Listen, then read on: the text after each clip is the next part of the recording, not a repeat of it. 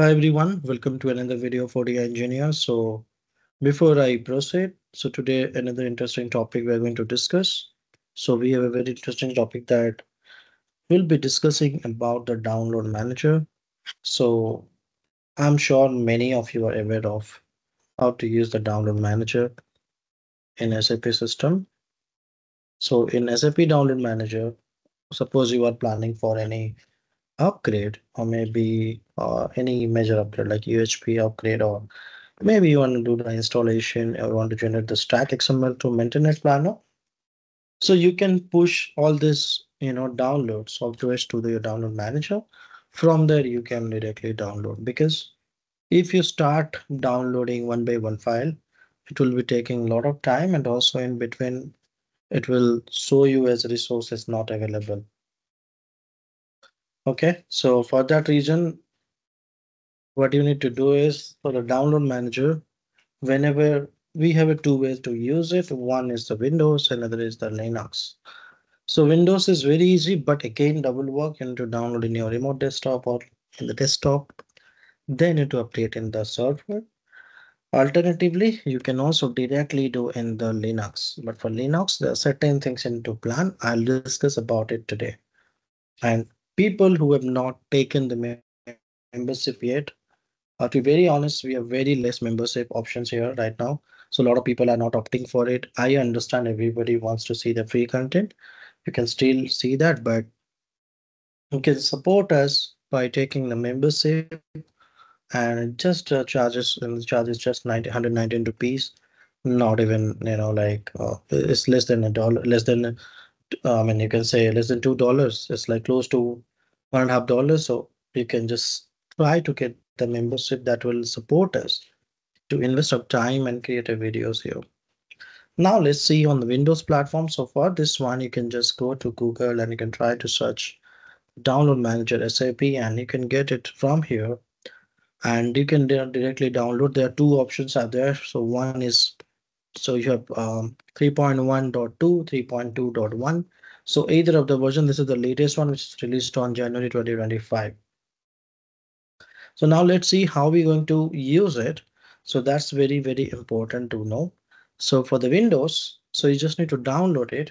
And once you download, you can just go to Download Manager and you can just open this one. Ensure that you have a JRE available in your system. In your desktop, the Java runtime must be set. If in your Windows machine, the Java runtime is not set properly, you won't be able to connect. And here I can just connect to my username here, and then I can define the download store here where I want to store the files. So then I can see all the files whichever are here, and based on that I can select and download the file. Any file you can select it. So for an example, this is the file. So I can go here and just select it and it will be downloaded to my location which I specified. So this is the use case of Download Manager. Do not download the file manually. It will take a lot of effort. For Java system, it is still okay. For a BAP system, it's going to take endless time. So do not waste your time by doing this. This is in your desktop, which is for the Windows. But for Linux as well, you can directly upload the files there, which is again a very good feature. But there are a few things you need to take care in Linux. So I'm using Red Hat Linux. So very first thing you're going to check is your Java version. So you need to know what is your Java version here. So this is what you need to check. My current Java version is 1.7.045. Okay, and now let's see if I try to launch it, what should be, if I can try to. So I've downloaded these files. So you can see,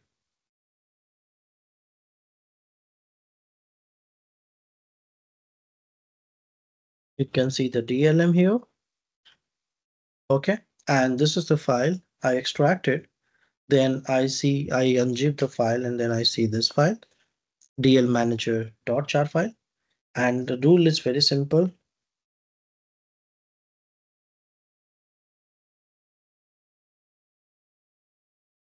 So you have to use this format, Java jar, and the file name. And when I try to launch it, you can see There's an exception, unsupported major minor. This is a very common issue because for the DLM using right now for this one, this is 3.2.1. So 1.7 JRE is not compatible. So all I need to do is I need to check if any JREs are there. I need to download and I can install it 1.8. And in our case, I just try to install it. So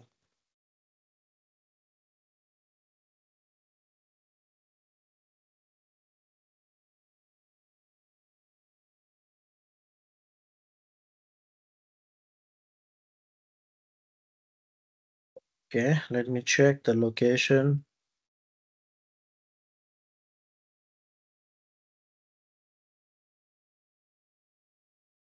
Okay, so let me check the Java location. You can use this command to check your Java location. Okay, so in case you don't have it, so don't worry, you can just run it again. And this is the location of my JVM right now. So I'll go inside this JVM. Let's see. And if you also want to update, you can just go here, keep your JRE file you need to download, because this one we can say this is for Linux. This is ATU202, which is nothing but your JRE 1.8. So if you want to update, so since it's a Red Hat, you can use yum command to install the RPM package. I'm not going to cover that right now, but if you want the command, I can simply show you here. You can use this RPM command here and based on that. So now, as I've already installed it, so I can also try to do this one. So doing yum install, you will see since it is already installed, it will be giving you an like the prompt like it is already installed. But if you want to install, you can just go here. Nothing to do because I already updated. Since it is already updated, you can see all the JRE packages and all the Java packages which has been installed in your system. Very, very important to use the right JRE. For me, it's required 1.8. So all I need to do is I need to just say the alternative configuration for the Java, and I'll just going to use this one and run it. So you can see here the option 1, 2, 3, 4, 5, 6, 7. So I'm going to select either the option 7 you can select it, or option 8 you can select it. So let me select the 7 option here. Similarly for the Java C as well, I'm going to select the same option 5. So now if I try to check the Java JRE version here, you can see current is 1.8.